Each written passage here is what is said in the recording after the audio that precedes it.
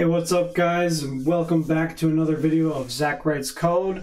Today we're going to improve on our last video where we got our Markdown pages being served using PHP and Nginx.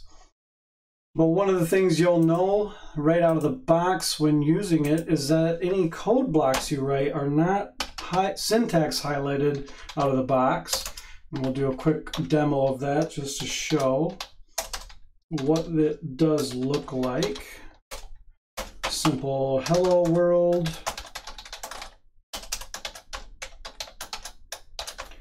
Save. Refresh. And you can see it's there but not highlighted. It doesn't look pretty. If we inspect it, we can see that it is in fact marked up the way that it needs to be marked up in HTML, but not highlighted.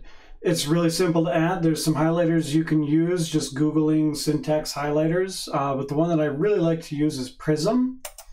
And it's at prism.js.com. And they've got different themes you can choose from, different plugins you can use. It's actually quite full-featured.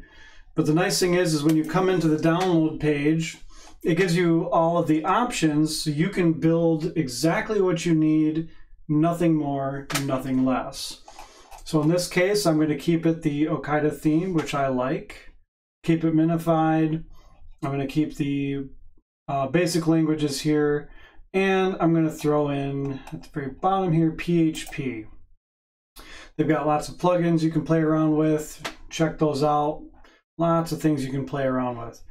And then down at the very bottom, once you get it all done, gives you a box on the left that shows the code and a box on the right that shows the code and a couple of buttons to download.